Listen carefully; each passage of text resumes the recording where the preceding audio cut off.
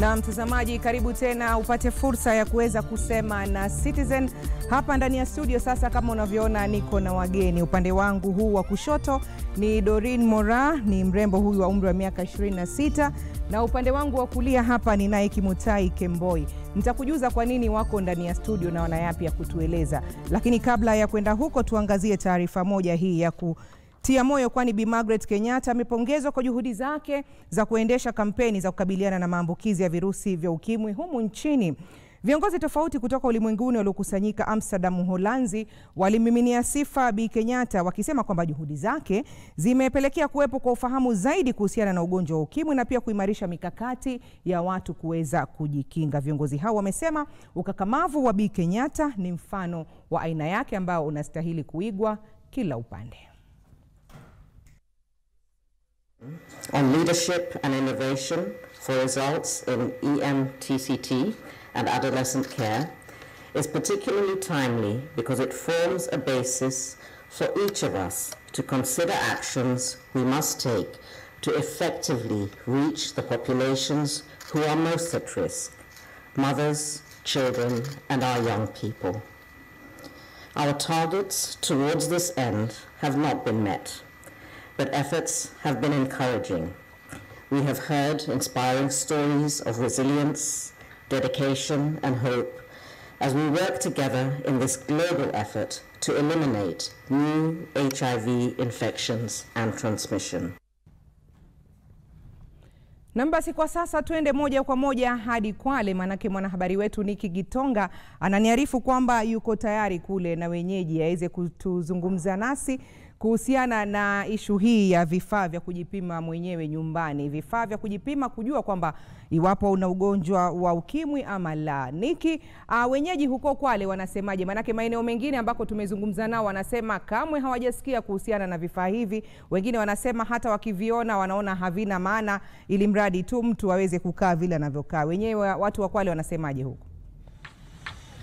Asante Mwanamisi. Kwa sasa niko katika mojawapo ya karakana eneo hili la Diani, na kabla tuje hewani nimekuwa tu nikifanya mazungumzo na baadhi ya wakazi kuhusiana na hicho kifaa ambacho mja anaweza kukitumia kuweza kujipima ugonjwa wa Ukimwi, na kwa kweli inaonekana kwamba wengi wa wakazi hawana ufahamu na kifaa hicho. Wengine wakisema kwamba tu wamesikia tu katika runinga, wengine wamesikia katika redio, na pengine tu kutaka kupata tu maoni kwa baadhi ya wakazi wachache. Je, kama wako na ufahamu na kifaa hicho, na je ni vizuri mtu kujipima mwenyewe nyumbani badala ya kwenda hospitalini? Wacha kabla sijamaliza utamu nijiunge tu na baadhi ya wakazi. Pengine tu kwa kifupi kijana utueleze, je unafahamu na hichi kifaa ambacho tayari kimeweza kusambazwa katika baadhi ya hospitali na hata maduka ya dawa, ya kwamba mtu ajipime mwenyewe na kujua hali yake ya HIV? Je, ushawahi kiona?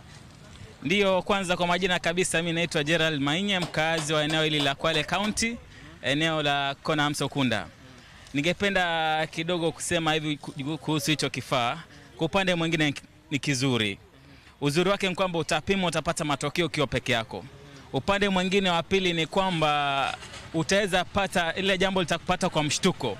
Umepata matokeo kwamba uko nao. Hakuna mtu ambaye anaweza kupatia mawaida kwamba hapo sio mwisho wa maisha, kwamba hapo yani usipaniki wala usifanye kitu kibaya. Mawazo yanaweza kutuma labda uende ukalewe, labda uweze kulipiza mwenzako ueneze ile ugonjwa. Kwa hivyo upande mwingine ni changamoto. Hivyo basi maoni yangu kama mimi, ningependelea serikali iweze kufanya ihamasishe watu kuhusu hicho kifaa. Baada ya hapo wawaelezea ni vipi, hatua gani utakaochukua baada ya kupata matokeo yako. Acha tupate tu maoni kwa kijana. Pengine una maoni gani kwa sana? Ushakiona hicho kifaa? Kwa majina naitwa Kevin. Kile kifaa kwa mimi binafsi sijakiona, lakini Wakenya tunapenda mafunzo. Ukisema kuwa kila mtu atajipima mwenyewe, itakuwa ni ile akishapata maybe akuna virusi, mtu atachukua ile jukumu, atataka watu wengine wajue, lakini itakuwa jukumu lake kuwa afadhali nifanye revenge. Kwa sababu mimi mwenyewe ndo najijua niko nao, afadhali sitaambia mtu mwingine, afadhali nifanye revenge. So serikali afadhali itoe hamasisho, itume hata kama ni madaktari, watoe wahamasisha watu wajue hivi unaweza jikinga hivi na hivi na hivi. Maoni ya mwisho hapa pengine. Asante kwa kunipatia nafasi hii. Mimi kwangu naonelea hicho kifaa kifai kupatiwa mtu binafsi, mpaka ajifikishe kile pale kituoni cha hospitali ili akaangaliwe na daktari, ili kama ako nayo, ili akapata mawaidha pale kwa daktari, apatiwe dawa kulingana venye atakuwa anazitumia. Tena kwa upande mwingine tunafaa tumpatie serikali changamoto ili awe anawafundisha kama ya sisi youth mambo na kujikinga, mambo na ukimwi, mawaidha venye tunaweza enda kupata ukimwi na njia kama hizo.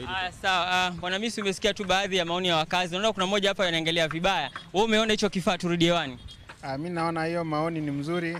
Kama mtu amepatikana ukimwi, naomba serikali isimtupe nje, imtafutie vile jinsi anaweza ishi, ampatie chakula aishi mzuri, kwa sababu sasa umeona hicho kifaa?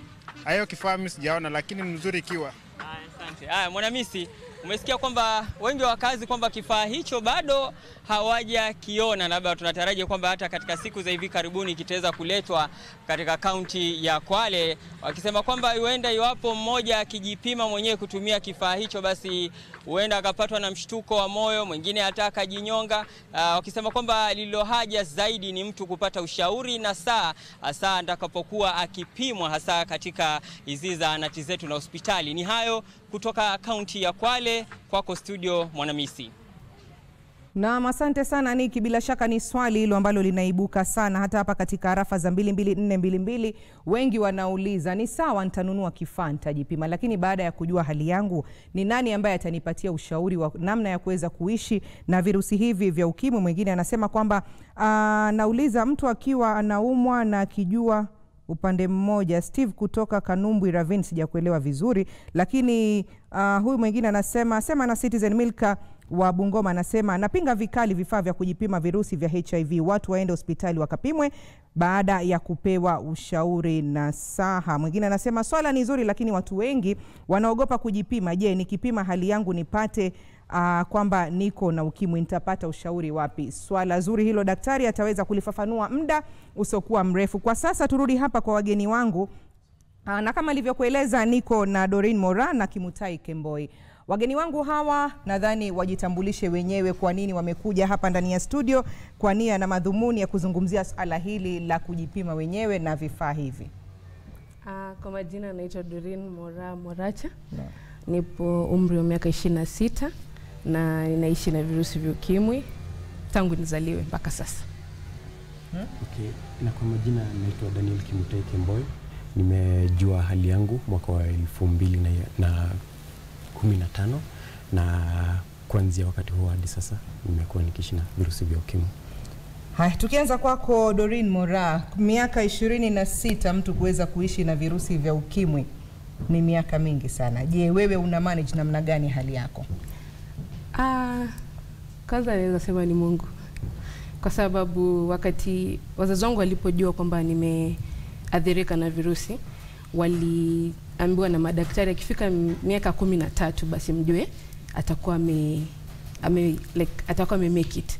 Sasa kwa hivyo waliishi wakijua kwamba mimi ninakufa tu.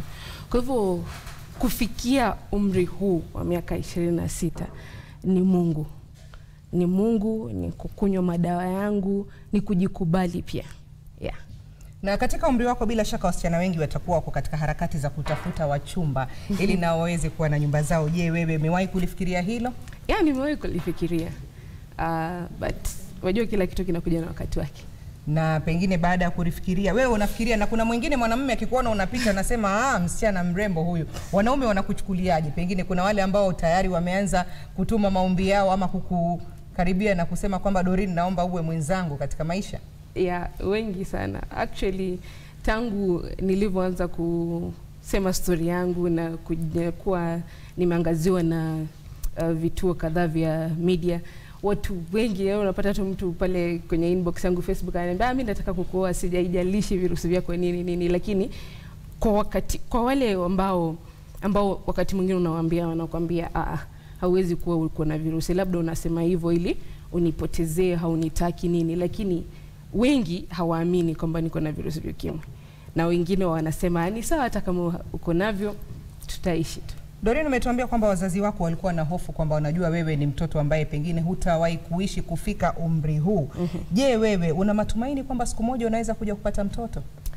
niko na matumaini kwa sababu as much as mimi nilipata hivi virusi kutoka kwa mama yangu, wakati huu ambapo tumefikia kuna ile prevention of mother to child. Kwa hivyo ni rahisi kupata mtoto ambaye ako negative bila kumwambukiza.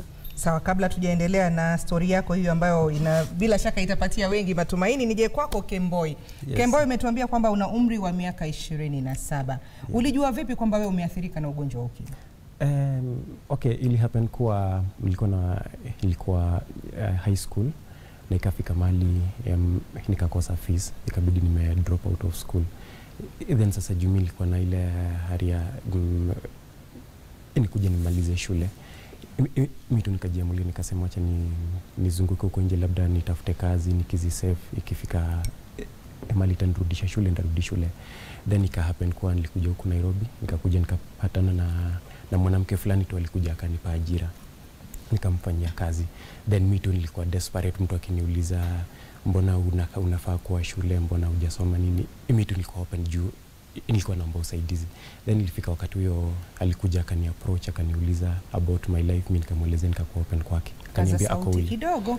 Okay, akaniambia ako willing anirudishe shule na atanipea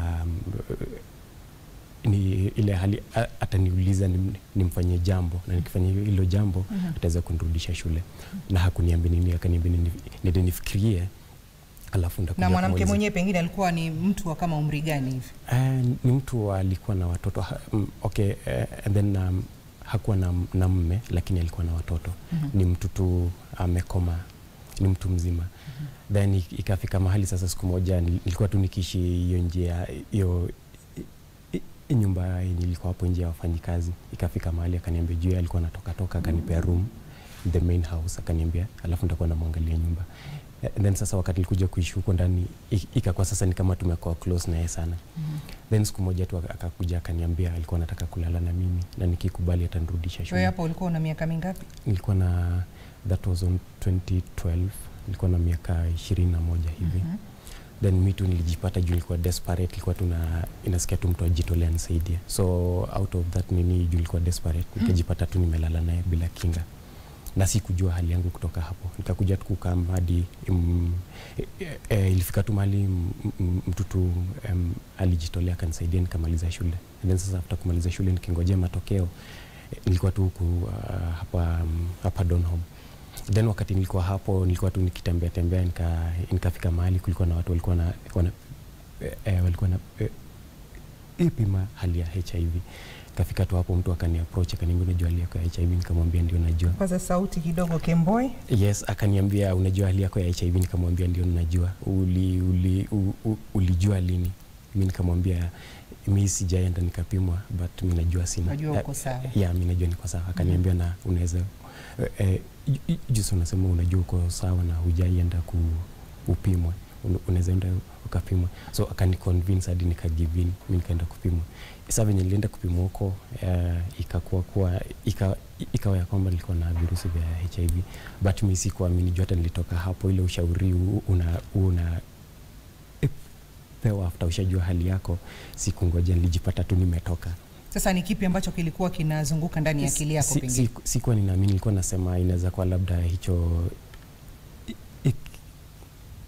kifaa kilikuwa na shida. Nikakaka alafu nikaenda place nyingine, nikaenda kupima, nilirudiwa karibu mara 4 hivi, ndio sasa nikakuja nikajikubali kwa niko na virusi vya ukimwi. Hiyo ilikuwa ni baada ya muda gani pengine baada ya wewe kushiriki mapenzi na ule mama? Ilikuwa imesha karibu miaka 3 hivi. Na wewe kushiriki mapenzi na ule mama ilikuwa ni kitu cha mara moja ama ilikuwa mmefanya mazoea pengine? Ilikuwa tu ni mara moja. Mara moja peke yake? Mara moja peke yake. Ulifanya na ndo ukaathirika? Na nikaathirika hivyo. Okay, sawa sawa. Doreen, nije kwako kabla tuendelee na Kemboi, manake taarifa ya Kemboi hapa inaonekana itawafungua macho vijana wengi, kizingatiwa kwamba kwa sasa vijana wengi wanajiingiza katika mambo mengi ili mradi tu yeye aweze kufanikisha malengo yake. Yeah. Wewe kama mrembo pengine unapokuwa kule nje unatembea unaona wasichana, manake tukiangalia kama vile wasichana wa vyuo vikuu, kuna taarifa kwamba kuna wengine wanajua kwamba wana ugonjwa wa ukimwi lakini wanakwenda wakitembea bila kinga. Pengine kwa upande wako wewe unajichukulia namna gani? Okay, kwangu unapata watu wengi ambao ni wasichana wadogo, wako na most probably wako na virusi. Afu wajua siku hizi na vile ambavyo kuna ARVs, ni vigumu ujue kwamba huyu mtu ni mgonjwa hadi ya kuambia kwamba mimi ni mgonjwa. But watu wengi wako tu kwenye hali ya afya ambayo inaonekana njema. Kwa hivyo sasa unapata kwamba mtu ameathirika lakini hataki kumwambia mwenzake. Sasa katika ile hali kwamba hataki kumwambia mwenzake, afu siku hizi kuna hii culture ya sponsors. So unapata maybe amemwambukiza yule sponsor ameenda akamwambukiza bibi yake, most probably bibi yake pia akuna yule ambaye wanaita Ben10. So pia Ben10 amepata. Unaona sasa ameambukiza watu watatu na hawataki, kwa sababu ile watu wengi wanaishi in denial. Kwa hivyo sasa ile denial inamfanya mtu anasema mimi siwezi nikakufa peke yangu. Inabidi nikikufa na kufa na watu wengi. Kwa hivyo yule ambaye aliniambukiza hata yani sitamwacha hivyo bure. Hata mimi lazima niende na watu wengine. So inakuwa maintain ile prevent new infections inakuwa ni kazi kidogo. Swala la kibinafsi hili, je, wewe umeshawahi kushiriki mapenzi? Yeah, nishawahi. Umeshiriki mapenzi? Wakati uliposhiriki mapenzi pengine ulitumia kinga ama ulimwarifu yule ambaye unashiriki naye mapenzi hali yako? Ndio, nilimwarifu kwamba niko na virusi vya Ukimwi na kwamba lazima tutumie ile kinga ili kuweza kwa sababu yeye hakuwa na virusi, ili kuweza kumprotect asipate asikuwe infected. Na yeye mwenyewe alichukulia namna gani? Hakuwa na shida actually. Yeah. Kwa hivyo na yeye alikubali na shughuli kaendelea. Haya, kwako Kemboi, na wewe baada ya kujua kwamba umeathirika miaka 3 baada ya kushiriki ile siku moja tu na ule mama, umewahi kupata msichana mrembo ambaye pengine mkaenda kando, mkafunga mlango, mkafanya yale mambo ambayo watu wanafanya? Okay, ili happen after nishajua hali yangu, nika ile sasa kuona labda kuna rafiki, hiyo morali ilinipotea kwanza. Then baada ya muda nikakuja nikakutana na msichana mmoja ambaye tulikuwa tu ile tu kuongea, alafu mimi pia nilikuwa open. Mimi nilimjulisha hata before nianze kuongea naye, nikamjulisha akaniambia yeye hana shida yote. Lakini sasa ilifika mahali niliona ni kama jaridhika, nikaona tu hatuendi mbali. Mimi tu nikamwambia badali tu tuache haya mambo kwa sababu sioni tukielekea mahali. So kutoka hapo mpaka saizi sijajihusisha. Hujajihusisha kwa mapenzi. Yeah. Kabla kuendelea basi wacha nimrushie mwenzangu Swale upande ule, manake kuna hili swali ambalo watu wengi wanaliuliza, na Swale naomba daktari aweze kutujibu moja kwa moja. Iwapo mtu amenunua hichi kifaa akaenda kujipima nyumbani akajua hali yake, atapata ushauri wapi ama mtu anastahili kufanya nini kabla ya kutumia kifaa hiki pengine? Asante Mwana Hamisi, nafikiri ni swali linaweza kujibiwa vizuri na Julia Juma ambaye ni mwanasaikolojia. Kama ulivyosikia swali, je, mtu anaweza akishajipima nyumbani atapata wapi ushauri? Kama vile nilivyokuwa nimekuelezea pale awali kwamba mtu ananunua tu anakwenda anajifanyia mwenyewe bila kushauriwa kwamba ukiwa umeathirika na Ukimwi unatakiwa uishi vipi. Naam. Asante sana. Ikiwa kwa mfano tuseme ameshajipima tayari na amepata matokeo hayo, ni vyema aje katika kituo cha afya. Tuna wanasaikolojia ama washauri wengi katika vituo vya afya, na hata kuna wengine ambao tunasema wako katika private practice. Utakuja pale utapatiwa mawaidha jinsi ambavyo utakavyoishi. Manake kazi ya mwanasaikolojia ama mshauri ni kutembea na wewe, kukusupport. Manake kuwa na virusi sio mwisho wa maisha. Kuna magonjwa mengine pia ambayo hayana tiba. Tuna magonjwa kama kansa, tuna ugonjwa kama wa sukari, Nafikiri Julia, nikukatiza kidogo, ni kwamba ni muhimu watu wafahamu kwamba ukiwa na virusi vya Ukimwi sio mwisho wa maisha kabisa. Kwa sababu kama tunavyoona hapa, Doreen ameweza kuishi kwa miaka 26 sasa kwa sababu alizaliwa akiwa na virusi vya Ukimwi na hadi sasa maisha yake yanaendelea vizuri. Kwa hiyo ukiwa na ukipatikana na virusi vya Ukimwi sio mwisho wa kuishi. Asante. Naam. Asante sana. Na nimefurahi sana manake tuko na Doreen pale. Wengi wanaweza kuona kwamba yeye ni ushuhuda. Kisa na maana alikubali hali yake. Kwa hivyo wakati mtu anapokuja kushauriwa, tuwasaidia kukubali hali yao ili aanze dawa. Anapoanza dawa hayo mapema, basi inasaidia kupunguza makali ya virusi. Na kuna wengine hawa ambao ni watu watakula dawa kwa muda fulani alafu ikifika katikati atawacha. Aseme sasa naona mimi naendelea kula dawa lakini labda kwa sababu ninao ukimwi ninao. Kwa hiyo awache dawa. Unawashauri vipi watu kama hao? Vile ulivyosema, kuna wale wanasema basi nitakufa siku moja, si ndivyo? Tuwakuta kwamba kuna visababu ama kuna vitu ambavyo hufanya watu wasiweze kumeza dawa vizuri. Kwa mfano, unajua wakati unavyomeza hizi ARVs kuna zile tunaita side effect. Kwa hivyo labda mtu ataona anaumwa na kichwa ama anaharisha kidogo, anaamua kuacha. Ama wakati mwingine kwa sababu kama vile vijana hataki wengine wajue. Ama katika nyumba vile ambavyo tulivyosema, mtu anaenda kujipima, daktari alisema mtu anajipima kivyake, bwana ama mke hataki mumewe hajue. Kwa hivyo wakati ule ambao anafaa kunywa dawa ama kumeza zile dawa inapita, ambapo baadaye inaleta madhara. Kwa hivyo tungewashauri kwamba mradi umeanza kumeza dawa, meza dawa, uendelee na dawa. Na pia nitarudia tu kama vile nilivyosema, kuwa na virusi vya ukimwi ni kama ugonjwa mwingine wote ambao hauna tiba, na watu wanameza dawa na wanaishi. Daktari, Dr. Kamau, ni ushauri gani unataka kutoa kwa watu wanaoishi na virusi vya HIV? Asante sana Swadi. Maybe kabla ya kwenda pale ningetaka tu kuongezea kitu moja kimesemwa na Bijuma. Kitu moja kwanza na kikitaka at least uhamasisho ufikie kila mtazamaji. Ni kwamba hiki kifaa ama kujipima virusi, kutumia hiki kifaa ni ile tu ya kujua kana kwamba unaweza kuwa na virusi. So ni ile tunaita screening test. Na jambo lingine naweza kusema kwamba hiki kifaa si cha kila mtu. Nisema kwamba ni cha wale ambao wako na hofu, wako na kushindwa, wako na ugumu wa kwenda hospitalini. Ni wana wasiwasi. Wale wako na wasiwasi. So si ati imewekwa pale kama peremende uende kwa duka uchukue uende. Lakini yes, lazima uende upitie ushauri, upate ushauri kabla na pia baada ya. Ni swala zuri umezungumzia. Kuna mtazamaji mmoja hapa ameuliza ni hivi hiki kifaa kinauzwa shilingi ngapi ikiwa atakwenda kwenye maduka ya dawa kutaka kununua? Ukienda kwa maduka ya dawa kwa sasa imefikia kitu kama 500. Tulianza na kitu kutoka 800, 1000, lakini sasa kimepungua kwa mpaka 500 ili kiweze kuwafikia wengi. Na maybe with the time itakuja bei yake itakuja kupungua. Naam. Asante Dr. Kamau. Mtazamaji, na mgeni mwingine ambaye ameingia studioni hapa, huyu ni bwana Nahashon Marebe ambaye yeye ni mratibu wa maabara katika hospitali ama katika kaunti ya Nairobi, ambaye amekuja pia na kifaa kingine cha kujipima virusi vya ukimwi. Hiki ni HIV self test kama sikosei. Naam.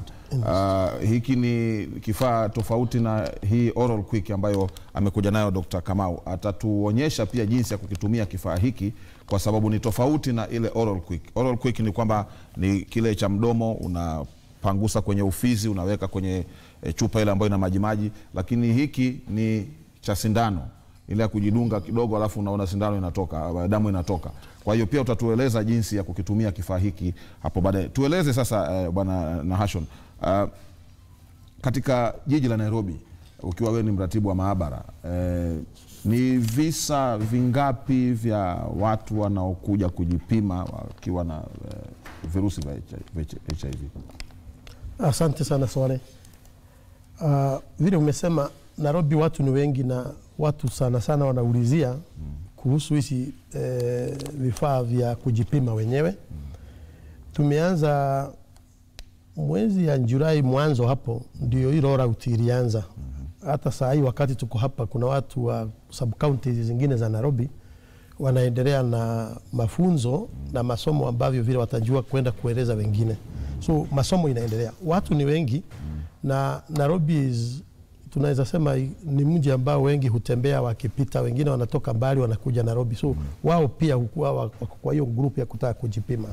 So Nairobi tunazo vifaa, na kama daktari amesema vifaa ni viwili vya kupima. Kuna hii moja ameelezea mambo yake ya oral quick, kuna hii pia inaitwa Insti. Insti vile hii inatumia maji iliyo kwa ufisi. Insti inatumia damu. Na unajipima unapata majibu pia. Ile kitu ningetaka kusema kuhusu mawaidha ya wenye kutumia hizi kits ni kwa kila chemist ama kila facility yetu ambayo inapeana hizi test kits, kuna watu wamefunzwa na kuna mawaidha speciali yale wanapea mwenye kupewa, na yeye naye anaelezewa vile atakubali majibu yatakayotokea, vile majibu itatokea akubali. Na nisisitize vile Dr. Kamau amesema, number one, this is a screening kit. Hii sio kit ya mwisho. Ukijipima na hii una virusi, lakini you've screened yourself, so lazima uende upimwe, ufuatilie ile orodha nyingine ya vipimo vingine kwa facility zetu. Now nikukatiza kidogo na Hashon, kuna watu ulikuwa na hivi vituo vya VCT. Sijui kama bado vipo sehemu kadhaa ama vingine vilikuja vikasambaratika vikafungwa kwa sababu wengi sasa wanaamua zaidi kwenda hospitalini kuliko hivi vituo vya VCT. Sawa. Vituo vya VCT vile umesema vilikuwa na unyanyapaa. Watu walikuwa wanaogopa kwenda, ilikuwa imewekwa pembeni kwa facility. Ukiona mtu anaelekea huko, unajua huyo akirudi, huyo ameenda kujipima. So vile serikali ilifanya, ilionelea ni vizuri kuintegrate the services. So ukiingia hospitali ujui kama nimeenda kungolewa meno ama nimekuja kufanyiwa nini. So kila mtu akiingia facility is a one stop shop. Huyo daktari umepata pale atakuelezea kufanyia kila kitu, umaana wa kupimwa virusi na utakubali kupimwa ukikubali. So hakuna hiyo special whatever, but everybody has been trained. Watu wamefundishwa vile wata sasa ukiwa wewe mratibu wa maabara Nairobi, kaunti ya Nairobi, hivi vifaa vinapatikana kwenye hospitali zipi ama zahanati gani za Nairobi, ama ni vipo kila mahali? Kwa sababu mmesema mmeanza kuvipokea mwishoni tu mwa mwezi uliokwisha. Vifaa tulipokea mwezi wa 5 na mwezi wa 6, lakini mafunzo ndio inaendelea sasa. Kulikuwa na national rollout. So Nairobi kuna vifaa katika facilities kadhaa, naweza sisoma. Kuna Kenyatta National Hospital, Bagathi District Hospital, Mambarusi Kibaki Hospital, Liruta Health Center, Pumwani Maternity, kuna St. Mary's ile iko huko Rangata, kuna Mathare North, Babadogo, Bahati Health Center, Kahawa West, Kibera South Health Center iko huko Kibera ndani, na Kayole 2 na Makadara Health Center. Hizi facilities ziko na hizi vifaa na wamefunzwa, watamaliza mafunzo kesho, na kila mtu atakuwa anapata kwenda kupimwa. Na vile Kamau amesema, sio kila mtu anahitajika kupima, na kuna wale watu tunaita priority, we calling them initial priority groups. Tungetaka pia ifikie kila mtu, lakini mwanzo sababu ya hii teknolojia mpya ya kwenda kujipima nyumbani, na vile Bijuma amesema pia kuna hiyo mtu kuona na nikienda nipate nina virusi. Vile watazamaji wengine pia tumesikia Eldoret, Bomet, kwa wale wanasema kujinyonga nini. So juu ya hiyo sasa tunaanza na priority, what we are calling a priority group, and a hard to reach population. Shinda ile kubwa sana ni mtu anaitwa mwanaume, kiube mwanaume. Wanaume wengi hawapimwi. Ulisikia mwingine sijui ni Bomet amesema bibi akipimwa naye anakubali, anachukua majibu ya bibi. Mimi pia nimepimwa. Sasa hiyo ndio shida kubwa. So in the priority groups we have partners of those pregnant mothers, the ANC, antenatal mothers, and postnatal mothers, wale wamezaa tayari. That's a target group. We also targeting men as a group, and there's a special group for us. And then the key populations. And then in that group we also target index clients, and then adolescents, wale watu wako bado ni vijana barabara. Sasa hao pia tunawatarget, wenye nguvu wale. Sasa tunawatarget. Naam, tutazungumzia mengi kuhusu hayo. Tukirudi kwa Dr. Kamau hapa, mmoja hapa ameuliza mtazamaji kwamba je, kukisi mtu kunaweza kuambukiza virusi vya ukimwi? Tupatie zile basic, zile ambazo mtu anaweza kujua kwamba kukisi mtu mbali na ngono, ni sababu zipi ama ni vitu gani vinaweza kusababisha mtu kupata ukimwi kutoka kwa mwingine? Asante sana swali. Tikijibu hili swali ni kwamba straight kukisi mtu huwezi pata virusi. Ingawaje watu wengi huwa wanashindwa kutofautisha, ili hata tunasema kwamba tunatumia zile chembe za mdomo pale ndio tunatumia kupima. Ni kusema kwamba unaweza kuwa uko na virusi, lakini sasa nikisema ni kama na kisi mtu kwamba siwezi pata, inakuaje? Lakini kusema kwa ukweli kwamba mate, kumbuka kukisi mtu kama unatumia mate hayananga virusi. Right? Na ndio katika kupima tunatumia ile chembe za kutoka kule kwa ofisi. Njia zingine ambazo hauwezi kupata virusi. Kwa watu waendelee kupigana busu tu. Haina shida. Lakini of course kuna ile tunasema sasa ni watu wanataka kujua, wengine anaogopa kukisi mtu anasema huyu bwana labda anamhofia. Kwa hiyo waendelee kupigana mabusu. Anahofia, halafu although kuna wakati unasema kwamba kama maybe kuna vidoda ni ugonjwa, of course hilo utakuwa unajua kuna ugonjwa, kwa sababu lazima kuna damu ambayo inatoka kwa mdomo, hiyo ndio hatari. Lakini kana kwamba kama hakuna yale magonjwa vidoda, hakuna shida, huwezi pata kupigana busu tu. Mambo ya kushika na maybe kutumia umewasaidia wengi aliosema na Hashon hapa vijana kwamba basi watakuwa sasa akiona njia nyingine ya ngono hawezi, basi yeye acha apige busu tu amalize ende zake. Naam, njia nyingine labda sababu nyingine ni ipi mtu sababu nyingine ambayo huwezi kupata virusi. Hii tumesema kwamba kushare vyombo, unatumia vyombo pamoja, kuvaa nguo pamoja, kukaa pamoja na mwenzako. Unaweza kana mtu hata kama vile Dorina amesema kwamba pale walienda ukakaa na mtu ambaye maybe walikuwa ambaye ana negative, ako pale maybe kuna kukisiana pale, mnakaa pamoja, mnasalimiana, mnakubatiana, lakini hakuna kupata virusi. Kwa hivyo hizo zote huwezi pata. Jambo la muhimu kukumbuka katika kupata virusi, lazima kuwe na mahali virusi zinatokea na mahali zinaingilia. Lazima kuwe na entry point na mahali, the source and the entry point, mahali itaingilia. So kama kuna hiyo, then huwezi sema kuna uwezekano. Naam, mtazamaji na mwelekezi, kama utanipa fursa kama tuweze kuendelea tuzungumze na Hashon na tueleze naam, asante. Na Hashon tueleze jinsi ya kutumia kifaa hiki kabla ya kuendelea na mazungumzo yetu pamoja na sasa. Asante sana, sorry. Now, kifaa chochote unachotumia kufanyia test, number 1 ni kuangalia kama kifaa kime expire na kuangalia ndani kama kuna hewa. Kama imekuwa punctured, hakuna kuwa na hewa na itakuwa ya kupatia majibu baya. Sasa kuna pahali umewekewa mahali ya kukata, unakata kifaa kile, na hiki ni tofauti na Oraquick. Utofauti wake nitawaonyesha. Sasa hii tumeitoa. So ndani ya hii kifaa utapata kunazo chupa 3. Kuna chupa moja ambayo ni nyekundu, number 1, imeandikwa 1, then kunayo number 2 na number 3 ya hoi. Now, kitu ya maana sana ukifungua kitu yote, kuna hii inaitwa maagizo. Maelezo yote iko hapa. Na iko na lugha mbili. Kuna lugha ya Kiswahili, wale wanaelewa Kiswahili sanifu, na kuna lugha ya Kiingereza pia.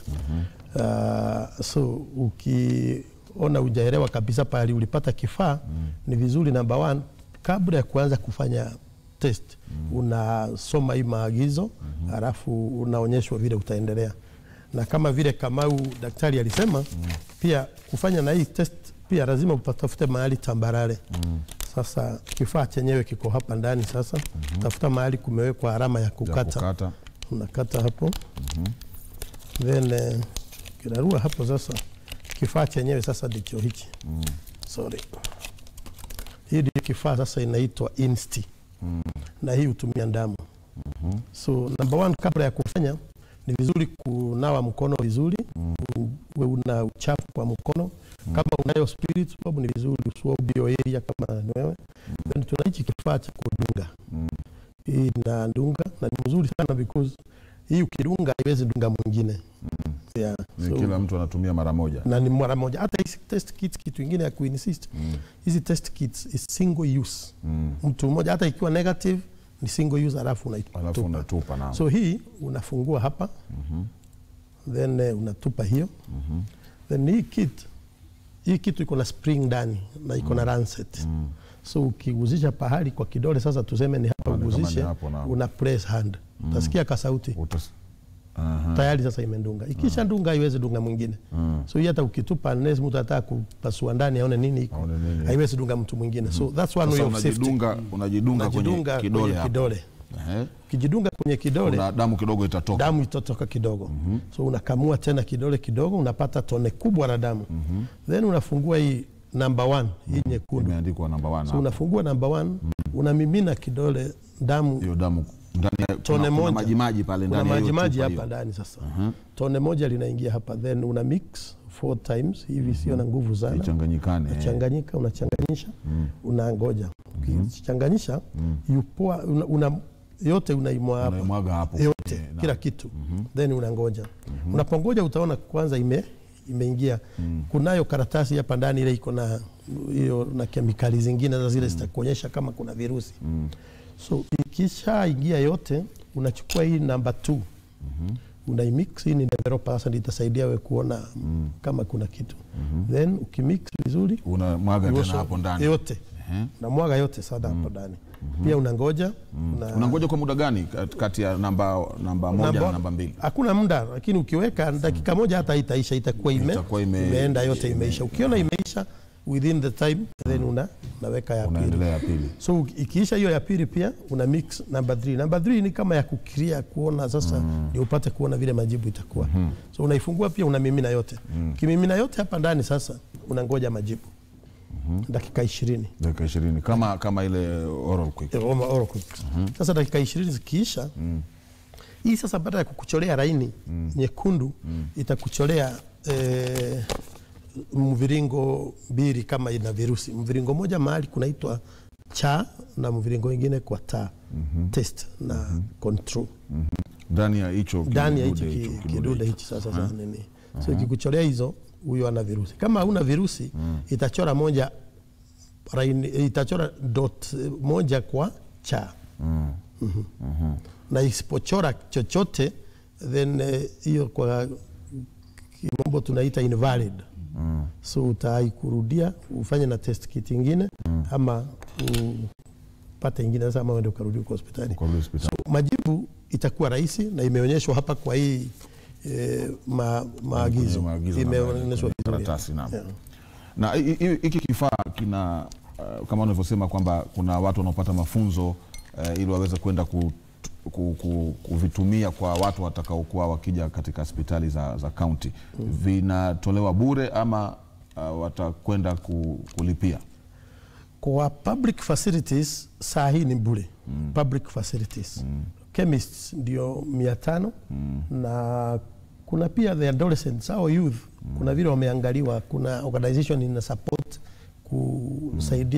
kusaidiana gharama. So wanapewa voucher fulani na wananunua hiki kifaa kwa 200. Lakini lazima ukuwe na voucher. Kuna voucher unaenda pale unapata voucher halafu uziwa 200. Sawa na Hashon, tutazungumza hayo baadaye muda usiokuwa mrefu. Mtazamaji, unaendelea kutazama Sema na Citizen. Ikiwa leo siku ya Jumatano, studioni tunazungumzia sana kuhusu vifaa vya kujipima virusi vya ukimwi ambavyo vimeweza kusambazwa humu nchini na serikali ili wananchi waweze kujua hali zao za ukimwi. Studioni nazungumza na Dr. Charles Kamau, mshauri wa mwanasaikolojia Julia Juma, pamoja na Nahashon Marebe ambaye ni mratibu wa maabara wa kaunti ya Nairobi. Wametuelezea mengi kuhusu jinsi ya kutumia vifaa hivi na sehemu zinavyoweza kupatikana na jinsi unavyoweza kupata ushauri. Lakini cha muhimu katika mazungumzo haya yote ni kwamba kuishi na virusi vya ukimwi sio mwisho wa maisha, kwani maisha lazima yaendelee. Kuna watu wanaoishi na virusi vya ukimwi kwa muda miaka 26 kama tulivyomuona hapa Doreen. Kemboi pia hapa ameishi na virusi vya ukimwi kwa zaidi ya miaka mingapi? Zaidi ya miaka 3 ameishi na virusi vya ukimwi. Kwa hiyo ni maisha tu itabidi yaendelee kama kawaida. Kwa hiyo mtazamaji, tutarudi tukiendelea na mada yetu hii ya leo ya kuzungumzia kuhusu vifaa hivi vya kujipima virusi vya ukimwi muda usiokuwa mrefu.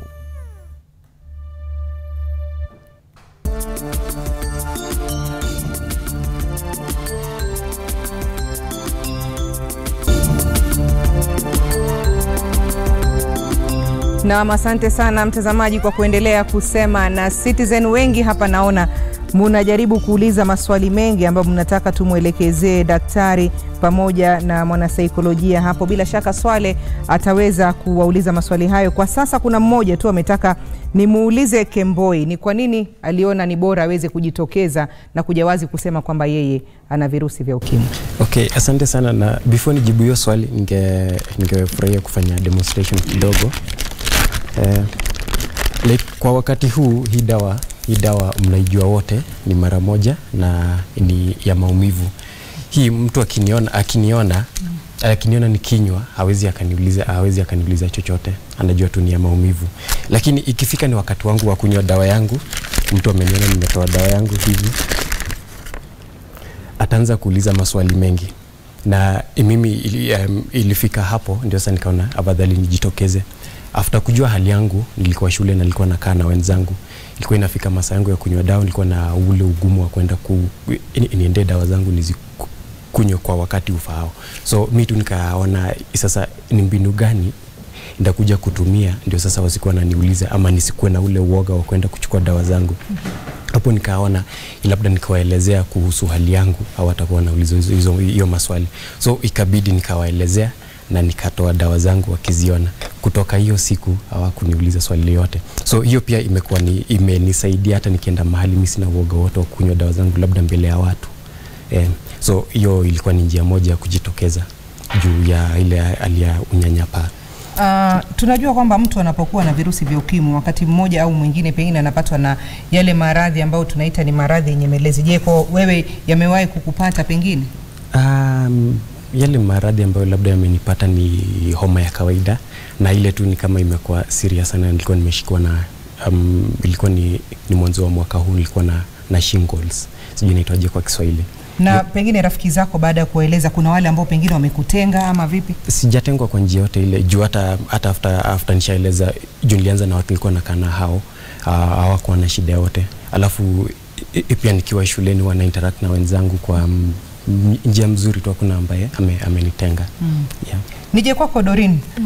Leo tunazungumzia hiki kifaa haswa cha kupima. Wewe maoni yako ni yapi kuhusiana na hiki kifaa? Ikizingatiwa kwamba wengi hapa wana wasiwasi wakisema watakapojipima hawatapata ushauri. Wengine wanasema pengine mtu akijua anaweza kufanya jambo ambalo litakuwa si la kuridhisha. Wewe binafsi kwa kuwa umezaliwa na ugonjwa huu na virusi hivi, maoni yako ni yapi?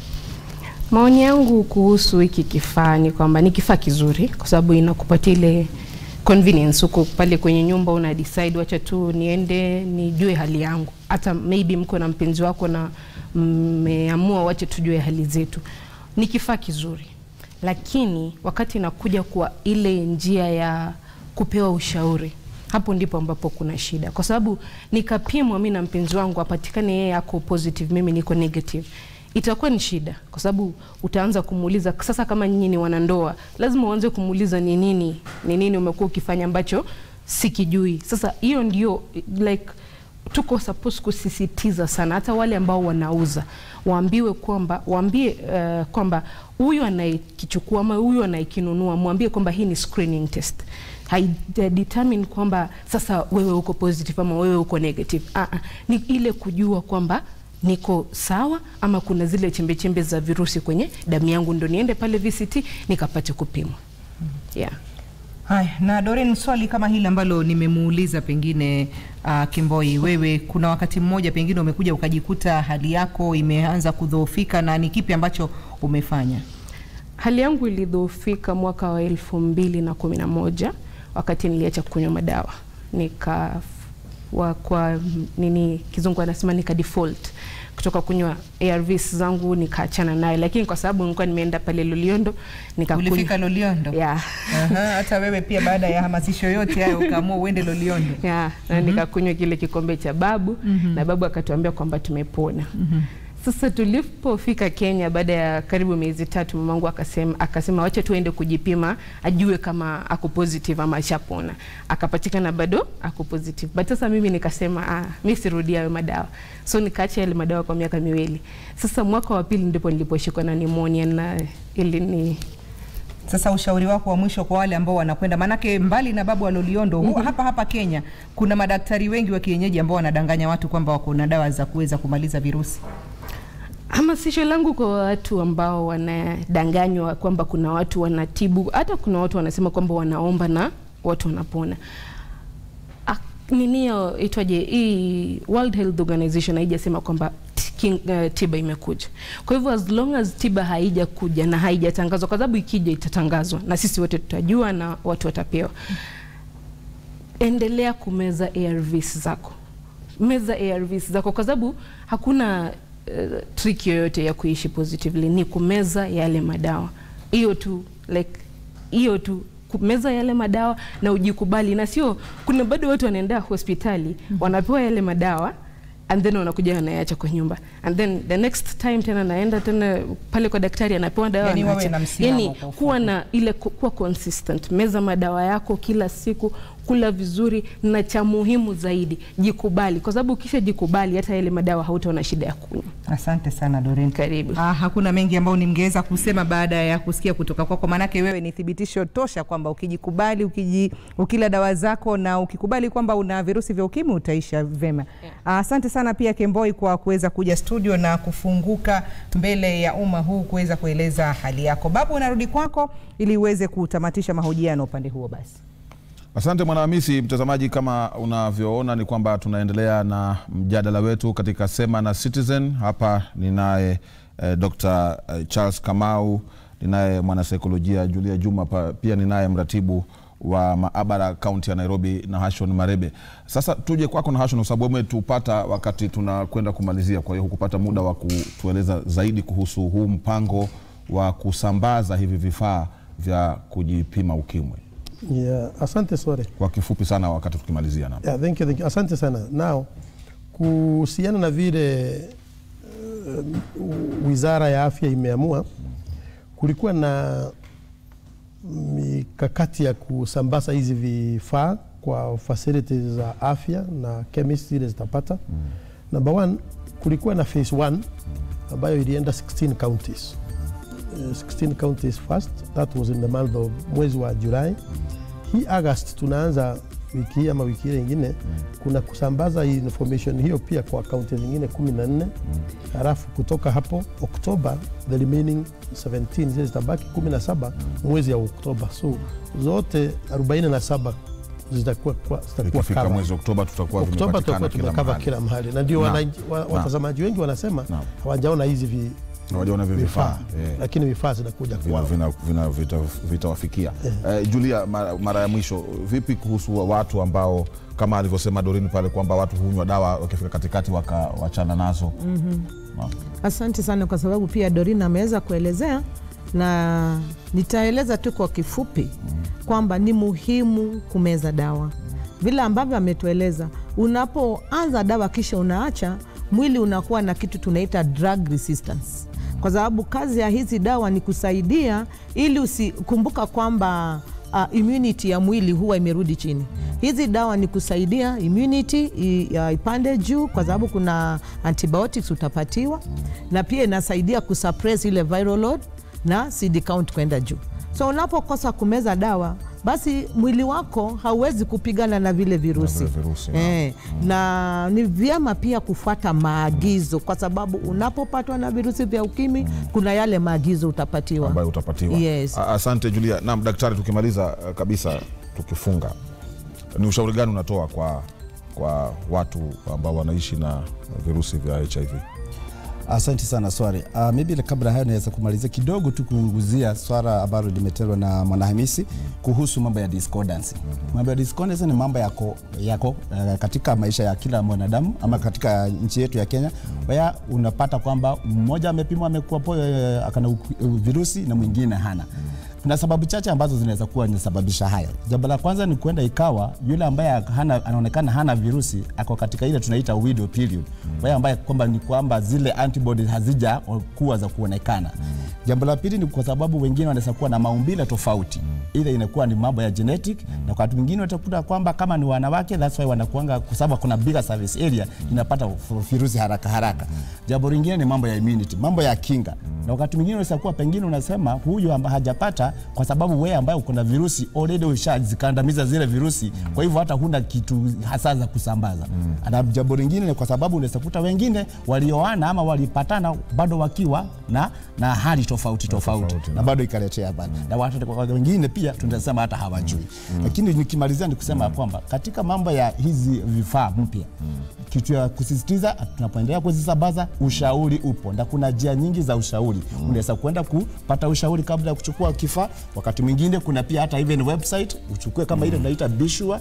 Kuna hivi pia applications za mobile phone whereby unaweza pata ushauri, na pia unaweza piga simu ya 1190 unaweza kupiga wapate ushauri ambao ni wa bure. Kwa hivyo asante sana Dr. Charles Kamau.